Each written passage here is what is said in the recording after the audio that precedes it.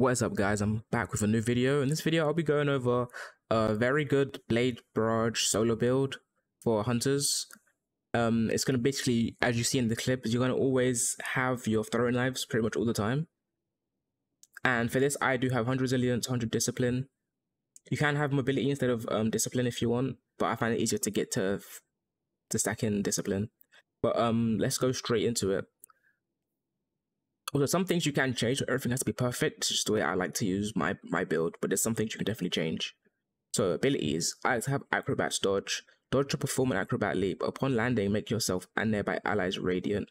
I love getting this radiance, but a lot of people use Gambler's Dodge to get their melee back faster, which is fine. But I like just getting the radiant buff. I use triple jump and I use knife trick. And then grenade is up to you. I don't really find like solo have really any good grenades, to be honest, but I like to use just the normal one. Aspects, I'm going with knock him down and on your mark. And then fragments. So I've got Ember of Solace, radiant and restoration effects applied to you have increased duration. Ember of Beams, your solar super projectiles have super target acquisition. Ember of Blistering, defeating targets with solar ignitions grants grenade energy. Ember of Singeing, your class ability recharges faster when you scorch targets.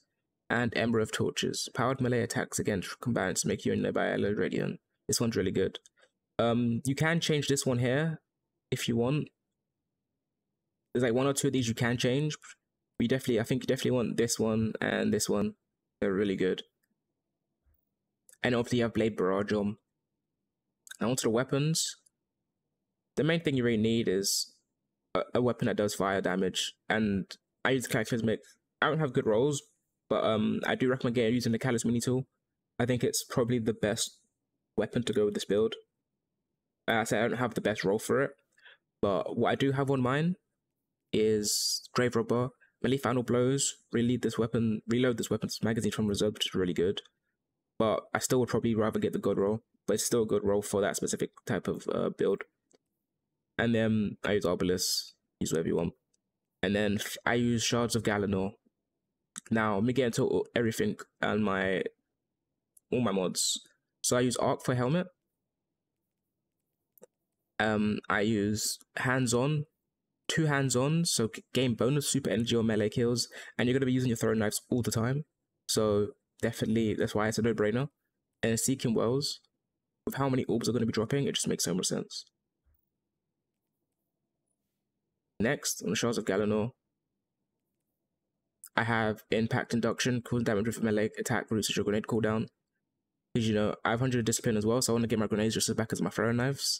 It won't be nowhere near as fast, but, you know, it will help. Then I have Elemental Ordnance. If you combat with a grenade, spawns elemental world matches your subclass. So you're going to be getting a bunch of just solar orbs this whole time. So now we have a chest piece. Okay, so the chest piece, we're going to have on it Thermoshock Plating, Concussive Dampener, and Melee Wellmaker. Powered melee combatants final blows, spawn elemental worlds matching your subclass energy type. And most kills we're going to get is literally going to be with our throw knife, so it's just perfect. We're going to be getting wells all the time. For our legs, we have Recuperation, and then we have Innovation. You know, reduce grenade cooldown, which I pick up on overpower.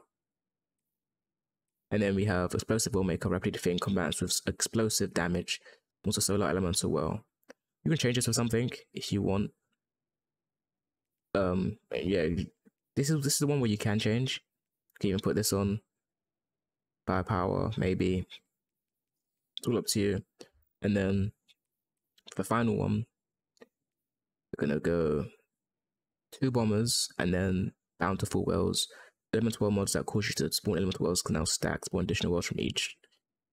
This is really good to have, and that's literally it. This build is really good. I'm not really sure if it's good for Nightfalls and stuff, but most endgame content prior to Nightfall is it's good for, you know, raids, dungeons, etc. So give it a go, tell me what you think, and yeah, you guys in the next one. Peace.